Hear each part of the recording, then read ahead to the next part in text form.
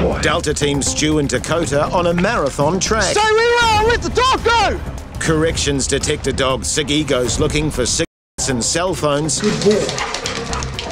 And Christmas comes early for Customs dog Rajax. Just before midnight in Wellington, Delta Team Stu and Dakota have been called to track a potentially dangerous criminal. So we're just on our way out to Porirua to try and track an offender who's done a runner from the sergeant. The sergeant's tried to arrest someone on a warrant, so the sergeant's holding the start point for us, and we'll get out there with Dakota and see if we can track him. Backup police are waiting at the scene, making sure no one contaminates the scent. This should give Dakota a good clean start at tracking this wanted criminal. He's seen me when I got to the corner and then he's backtracked around. Oh, yeah. I haven't seen him leave. Okay, But he cool. could have the time I spun into and I knew he'd gone that way. So the last time possibly down this street? Yeah. It may be the middle of the night, but to Dakota, the dark means nothing. Okay. A dog's #1 sense is smell. She deploys that powerful nose straight onto the ground, immediately picking up the target's scent. Good girl, sick. Handler Stu follows to see where she goes. Once in the harness, Dakota knows she's good to go. Dakota takes the first gate in a single bound, while Stu uses his own method. Take the easy way. Dakota's onto a strong line of scent through a number of backyards, so Stu just lets her get on with the job, all the while keeping Officer Joe in the loop. Joe, did you hear that dog at any stage? Oh, good girl, good girl. Then Dakota spots something. Good girl. That'll be his jersey, I'd say. What was he wearing, Joe?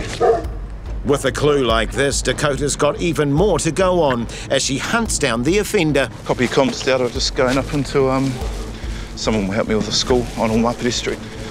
Did he get over there, did he? The target is clearly fit. He should have chosen running for medals instead of running from the police. Try and find an easier way around this fence, eh?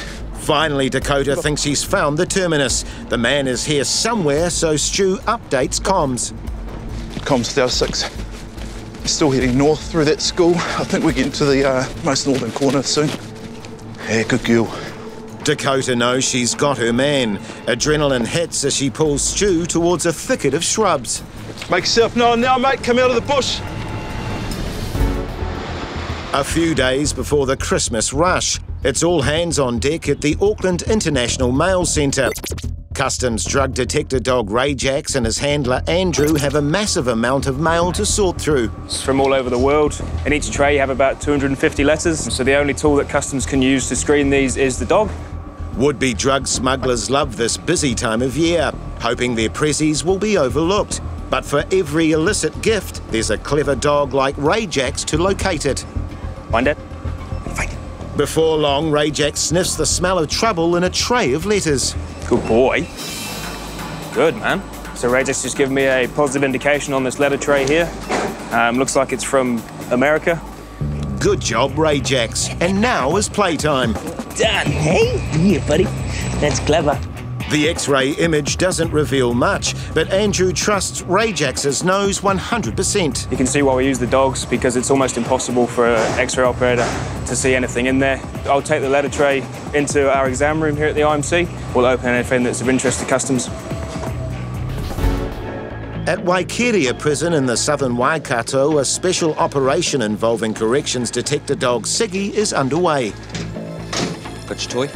Today we're going to go through remands at Waikeria prison. We're looking for cell phones and any other contraband. Deployed to check the cells is Siggy, a Springer Spaniel who's been specifically trained to detect cell phones and products. He'll also pick up on NRT patches which have drinking tea actually in them. That's the contraband that's very, very popular at the moment in the remand type prison cells. NRT or patches are distributed to prisoners to help them give up smoking, but some are using it to make a product known behind bars as Bible paper, okay, which is what they use for wrapping the tea leaves into smoke. Siggy's in his element. It's all the same to him to or cell phones. Either gets a reward. But despite his keen attitude, there is nothing he's trained to detect in this cell. The next cell gets the all clear from Siggy too. Good boy. But in this cell, Siggy demonstrates a very different behaviour. Good boy. In Wellington, Delta Team Stu and Dakota are searching for a criminal with an outstanding warrant. That's a good girl. He's run from an arresting officer and needs to be found. That'll be his jersey, I'd say. The wanted man must be getting hot because he's discarding his clothes, and not far behind him is the ever-eager Dakota. Make yourself known now, mate. Come out of the bush. Dakota keeps her nose hot on the criminal's trail, which leads into these bushes. Where's he going? Oh, there we go. Good girl. But after a long track, Stu can see that Dakota is tiring. I'm just going to have to sneak into a house and give my dog some water before I carry on comms. With her thirst quenched, Dakota is revived and ready to go again. Stu relocates the track back to a suburban street, and within seconds, Dakota reacquaints herself with the criminal's scent. Good girl. Her behaviour indicates her target is close, and the scent stops at a shed. You can come out of there, mate. Come out, you put your hands down. You want me to lie down on the ground? Yeah, I do. Do it now. Good girl. Push the door open, have nothing in your hands, I'm going to let the dog go. Do you understand? Good girl, there he is. Come out. Come out.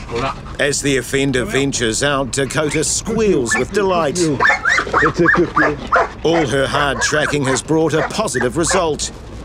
With backup on the scene, the man is placed into a patrol car. He's off to the station to face the music. After appearing in court, the offender received 100 hours community work for breaching bail conditions. Good girl. Running from a police dog isn't smart, especially a dog like Dakota, who's sure to catch him. You're a good dog. You're necking too, eh? At Waikeria Prison, a special operation involving corrections detector dog Siggy continues. He's looking for tobacco products and cell phones, and he's just indicated something's under the sink in this cell. They quite often use the actual hot water pipe. From previous cell checks, Morris suspects he knows what this is. It's not tobacco, but it does carry a similar scent. There we go. Tobacco. This is what's known behind bars as The word is that it's about 12 times stronger than a normal cigarette when they smoke it, so they get a real decent hit on nicotine. So this prisoner will be coming off his patches and will be charged for having contraband. While Siggy carries on with his checks, Morris does a search of his own. It picks up on any metal in the bunks, hypodermic needles, SIM cards, cell phones. And Steve reveals Siggy's latest find. Siggy was right. He's just found a Bible cigarette with dried tea in it. With the success of stamping out use, prisoners are resorting to making their own, which Siggy still picks up on. In another cell, a smoking apparatus is found. Some smoking through there as well. The good news for corrections is there are no cell phones or concealed in these cells today, just the use of authorised patches being used to make the unauthorised. For Siggy, this game is more fun than 100 rabbits in a bouncy castle. That'll do for today. With the job done, Siggy can stand down before getting out of jail free. At Auckland International Mail Centre, detector dog Ray Jacks has indicated strongly on some letters just in from the USA. Good boy. Customs dog handler Andrew now needs to locate the suspect letter and find out what's inside. Andrew's well used to spotting the telltale signs of a non-standard item. So this letter here that I've pulled aside is interesting to us because it's going to a PO box. A Christmas card you'd expect to be quite thin, but this has something quite clear in the middle of it. So I'm just going to open this up and see what's inside. The suspect envelope confirms Ray Jacks's indication. Open it up and you've got an American dollar bill. It seems like there's been a piece of cardboard stuck to the card itself.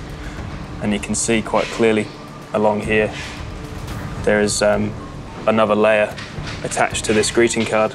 Once again, Ray Jacks has proved he was right, but Andrew now needs to confirm what kind of it is. He applies Customs' latest high-tech piece of equipment, an ID machine called the First Offender. And once the laser has scanned onto the powder, it'll tell me exactly what it is. So it doesn't take long to read it all. It's positive, and as I suspected. Like I say, the X-ray doesn't pick this up, so we use the dogs, and they're a great tool, and Rajax has just shown why. The result speaks volumes for the highly skilled Rajax. This 5 grams of could have fetched up to $6,000 on the street, but instead it's going straight to the Customs Investigation Unit before being sent off for destruction. Well done, mate. That's my boy. Great job by Rajax. What a good boy, buddy. In Wellington, the heat is still on for Delta Dog Team Stu and Dakota. They're on to a new mission. We've just been dispatched to a job up in Newlands. An aggressive man has been causing a disturbance and has run off. While Dakota is waiting patiently in the dog van, Stu questions some youths who he believes are either involved or know something about the case. Who are they? All I can tell you is a boy and a girl, Why did they run away? probably underage, but I can prove that I'm Is that all? Is that all just because they're underage and they've got alcohol? I can't help you with you. Okay, thank you. That's all good. Sounds like a flimsy excuse to bother running away from the police, especially when Dakota's on the case. She instantly picks up the scent and pulls Stu along the trail.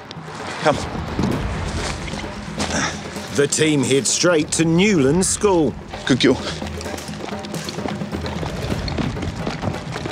Foolishly, the target gives his position away. Even if he'd kept quiet, Dakota would have found him. Stay where you are, let's talk though! Get on the ground! With Dakota breathing down his neck, the man sensibly decides to do as he's told. Good girl. Although not without a few words of abuse. Oh, tough guy, eh? Good girl. Listen, get Whatever. It's a female dog. You're very smart. Good girl.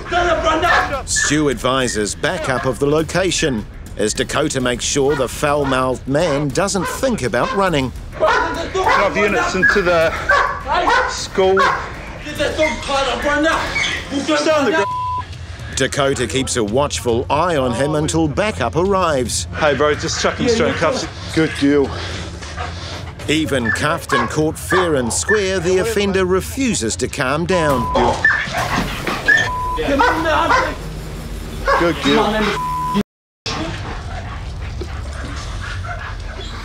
He finally succumbs and is escorted off to the patrol car. Let's go run out the Whatever, tough guy. Keep walking. The man was arrested and taken back to the station where he received a pre-charge warning for obstruction. Really good track by Dakota, albeit a very fast one, but you know, it's really good having Dakota on a job like that. Good girl. A busy afternoon at Queenstown Airport sees staff processing 6 plane loads of tourists from 5 different overseas ports. It's New Zealand's fastest growing international airport, but the strict biosecurity checks applied by the Ministry for Primary Industries team are the same as any other. MPI detector team Dee and Sam have a long day ahead. Over here. So far today, most passengers have been compliant. That's until now. So can I just get you a stop, please? Thanks. See. Beagle Sam has flagged a red alert on these red cases. So we're going to have a look in the bags. This man and his companion are Mexican nationals and say they are on their honeymoon. So you packed the bag today? Yeah. Okay, is there any food in the bag? Yeah, kosher food, yeah. We just passed it. Kosher is a food production process particular to the Jewish faith, but Dee needs to find out if it means biosecurity regulations before proceeding further. Can you explain what the food is to me? Hot dog. Hot dog. With meat or? Yes, because we are kosher, we Kosher don't eat food. any meat. Any We meat. say only meat we can eat. Bringing meat across the border without declaring it is a serious biosecurity breach. Dee's colleague Lee comes over to help. I'll just take it to the inspection area so we can take it away from the dog. Eager Beagle Sam is excited about his discovery, but Dee's looking at more meat than a barbecue at a butcher's birthday.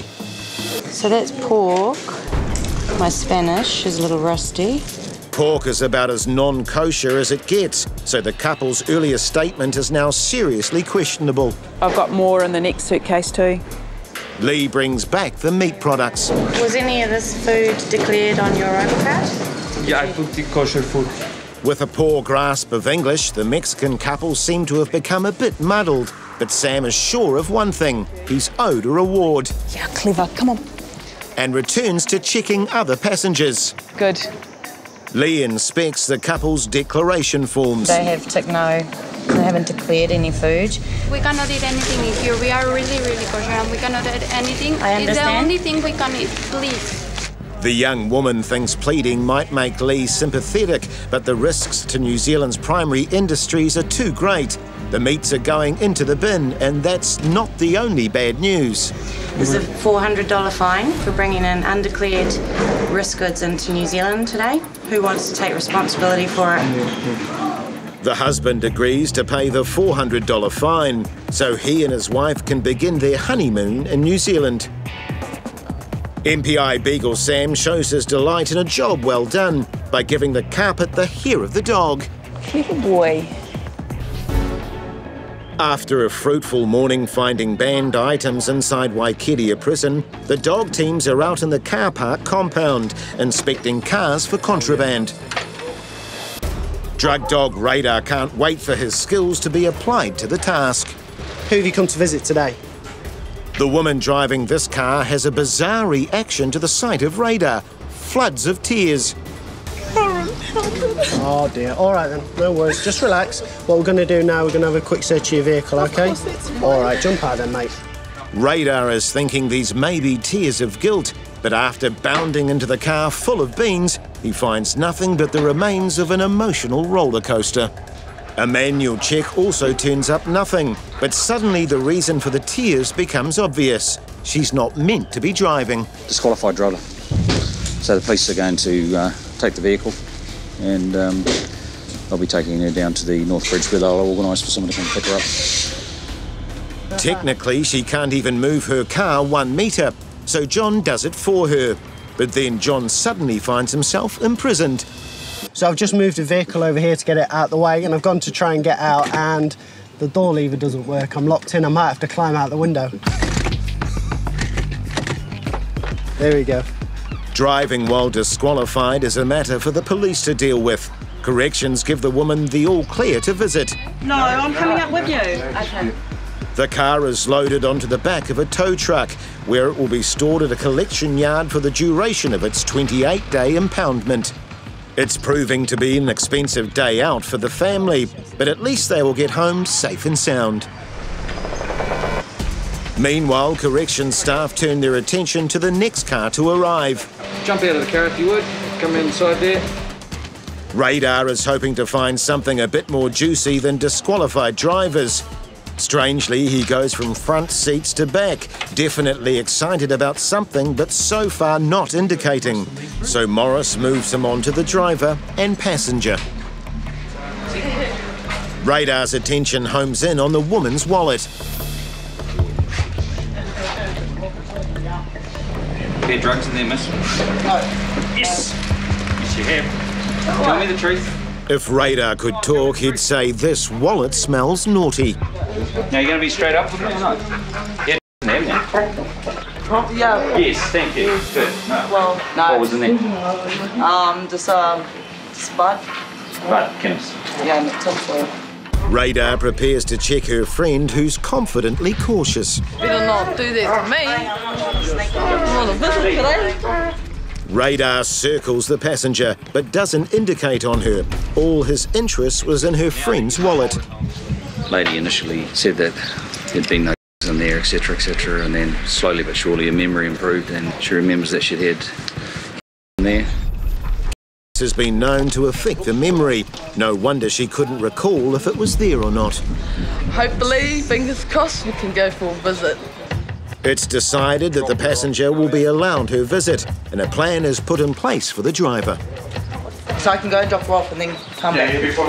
Yeah. Oh, yeah. And then disappear. Yeah. And then when visits are finished, you can come back on, pick her up and go. Okay. At 3 o'clock. Thank you. All right, see ya. Both driver and passenger are escorted up to the prison. Once again, Dog Raider shows he's a force to be reckoned with when it comes to sniffing out dogs. Good boy.